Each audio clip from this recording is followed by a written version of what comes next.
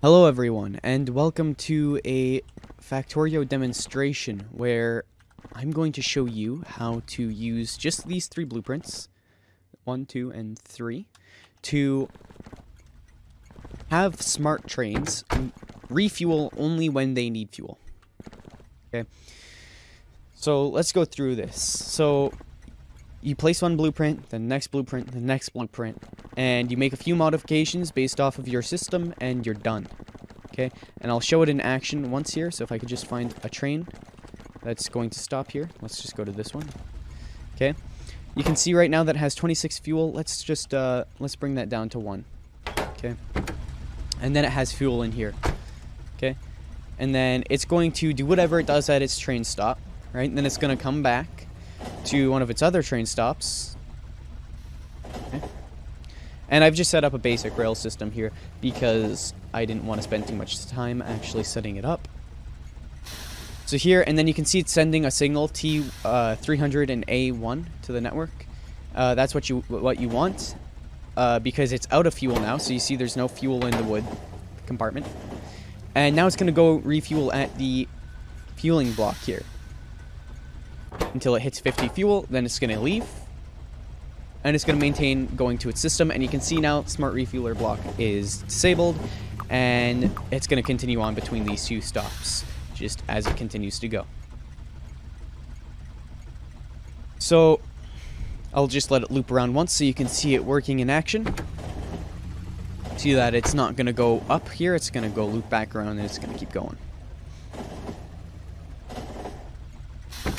Okay, and it's not going to send the signal this time. And you're good to go. So now that you know it works, I shall come down here and show you the parts of it. So you have this part. This decider combinator here is where you choose your fuel. You also have to set your fuel in the cargo wagon. So if I place a cargo wagon down here, if this is set to solid fuel, so you just set that to solid fuel, you can set the filter by middle clicking. Okay, so you can only have solid fuel in the spot.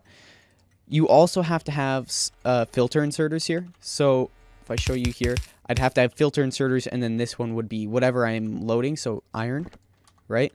And then this one could be whatever my fuel is, so solid fuel, right? And this inserter would go, so these ones would go up like that, and then you could do a full one like that on this side. So I don't have enough filter inserters, but just all down here, right? Set the iron. Then this one, you just use whatever inserter you desire to put it into the locomotive. Okay. Then you connect.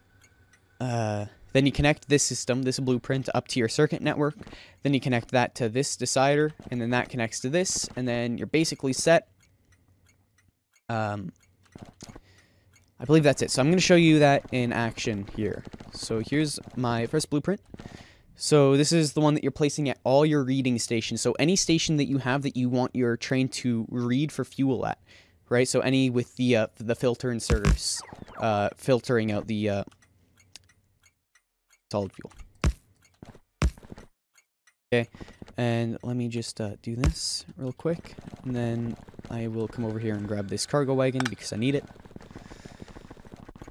So grab the cargo wagon and place the locomotive first. That'll help you place the cargo wagon, sir. There we go. So here I'm going to be using wood as my fuel because that's what I should have on me, but I don't. So let's see if I can just pick some wood up somewhere around here. I can't. There we go. There's some wood. So let's just pick up that wood. Bots do that for me. Dude, what would I do without bots? Good. I did not have 180 fuel on me before, I swear. So I must have had it there and just been blind and not seen it. Okay, so let's just, let's put... Okay, let's not do a chest because that might confuse.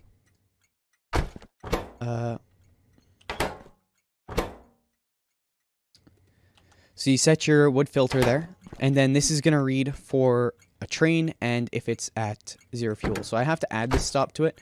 So this is train stop Napier. So let's just add Napier to the schedule here. Yep. You can name this whatever. I'm just naming it Napier. And then I'll just set it time pass because I don't actually want to set anything to this. Just say go to Napier. Right? So this is now automatically going to Napier. They have to be on automatic. They can't be on manual for this to work. Otherwise, it won't read the train's contents. Other than that, it has to be stopped at the stop. You know, just typical stuff that you would expect. And then you can see that it's outputting a signal here.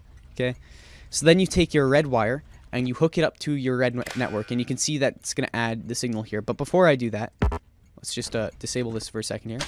You can see that it already has a signal 2 on it. That's another signal in this network. I'm using it personally to define which network it is.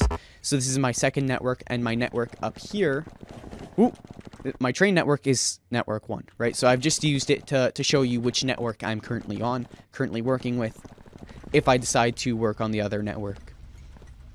So you connect this to network 2, but it could be whatever network you have. There might not even be a signal there yet. Okay, so all that matters is that you have T and A. Okay, if you have T and A, you're doing good. Okay, so then you go wherever, and you have to make sure that you're connected in red wire to wherever you're going. Otherwise, the signal won't carry through. So next up, you set up your smart train refueler 1 per set of smart computers. Okay, and you can disconnect that from the electrical network if you desire. And you connect the red wire to it. Okay, so now you can see that this here is connected to network 2, and it's got T and A passing through it. Well, T and A are going through this, and T is going to be outputted. Okay, then you take that over to your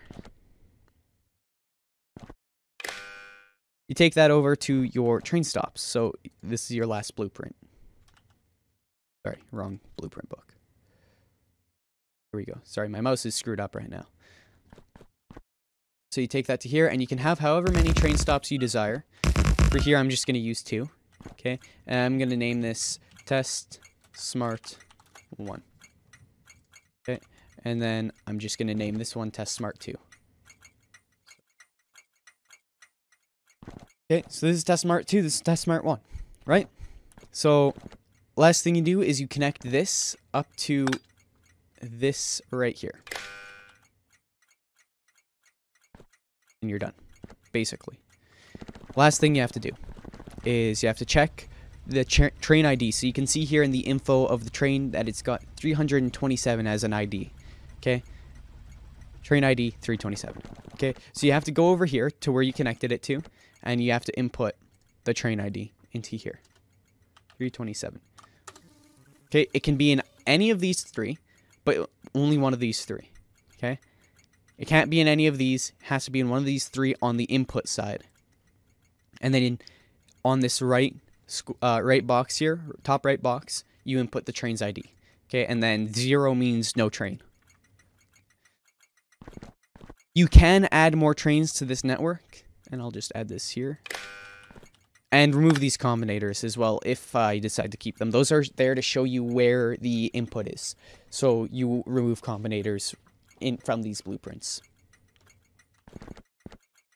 So after that, you're basically done. So you don't change anything here unless you have another train. So if you have another train and you set up another one of these and it had an ID of 340, then you would put 340 into this. You can. I'll get more into it at the end of the video, but you can put, like, if I did have another train here, I could put 340 here, but if you don't know what you're doing, you might expect a few problems to arise from this, so just don't do it unless you watch the end of the video, which will explain what the consequences of doing so are, and some possible workarounds to the consequences.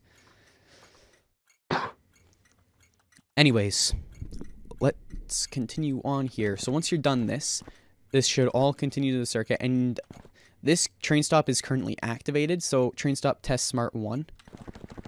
Okay. Train stop test smart 1. Smart. And time pass, whatever. It's never going to go there, so. Why? Oh, 0 seconds passed. I meant for that to be a lot of seconds, so that it wouldn't, so that it would stay activated here.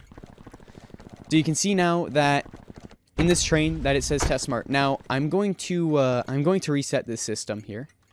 So hold on for one moment. So I'm just gonna wipe the system of its memory. Hold on, let me deactivate it first. So here, no signal. Right now, according to this system, there's no train stopped. Okay? Just know that doesn't matter much. So now this is an empty system. There's nothing in it except for the train ID. And when the train arrives, so this is going to simulate a train arriving, it's going to add it, and now this train stops there. So let me do that one more time. Okay? Reset the system. Right, so with nothing at the system, this train stop's going to be red. Okay? Now, if I add the train to the waiting list, you can see that it has started the network up, and it works. Okay? This is the best way I can show you when I don't actually have a rail network set up for this. So now for the advanced stuff. So I already showed you about the filter inserters. That's one of the only unfortunate side effects of this. So you have that, and you also have to sacrifice a slot in here for it. But aside from that, there's no downfalls to the system. All your trains will go to a refueling block to refuel. Each train has to have its own train stop. Okay? So, train with the ID of 297 stops here, train with the ID of 294 stops there, and train with the ID of 300 stops there. And they don't mix. Okay? I'm going to get into now what happens if you do want to mix them. Okay, so this is the advanced portion of the video. If you don't plan on mixing them, you don't have to watch this, because I'm going to explain some of the more logic-heavy sides of this. So if you're really not into that sort of thing, and you're just into to connecting up the wires like I showed you down there, and having it work, then you can leave now. Thank you for watching. I hope you enjoyed the blueprints. They should be in the description. So here's for what happens if you want to load multiple trains on the same thing. So 297, I'm going to move you over to the top one here. Set to the top one, 297. Right? So now I have train stop 294 and 297 on this input side here, right? So remember, you're only ever using these three combinators. I can add more if you want to, or you can add more if you want to. It's not too hard. If you have any combinator knowledge, you should be able to do it. If you don't, then look up a tutorial on it, and you should be able to do it, because all this is just wires connected at input, wires connected at output. You don't have to worry about it after that. You're not messing up anything by adding another one here. So you have your train arrive. Okay, you have 2 on the network. Sorry, you have 2 on the network, and you have to go find your train with 297 now. So, oh, that's this one up here. So this is the train with the ID of 297. I'm gonna change it to block 1. And item count wood equals 50. So that's the circuit conditions on this. Okay. So the problem with this is, I shall show you in a second here. So is this 297? Yeah. So if this is 297, I'm gonna take out the wood so that it knows to go to block 1 next time it stops here. I'm also gonna set it so that it doesn't leave the refueling station to simulate what the problem would be. There are workarounds. Well, there's one workaround to one of the problems. The other problem you just kind of have to deal with. It's not guaranteed to happen, and it doesn't have a huge consequence. And you'll see what I mean in a moment. So now it's activated the smart fueler block. So it's going to go there next. And remember, I had another train, I believe it was ID 294, arriving at that same stop. If it was out of fuel. This is out of fuel, so it's going to go there. And it's refueling, right?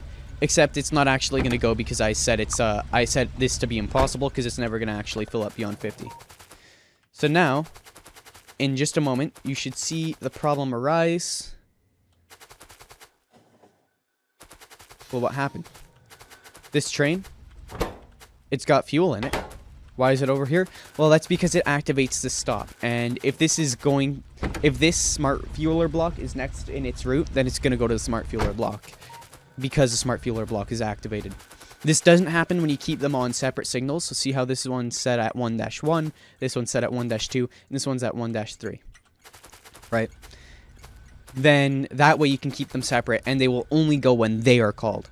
But if you want to put multiple of them on the same train stop here, then you have a chance of them coming when they don't need fuel. And on top of that, if the train that requested the fuel arrives first, then let me get in here. If it arrives first, that means it's going to refuel first, right?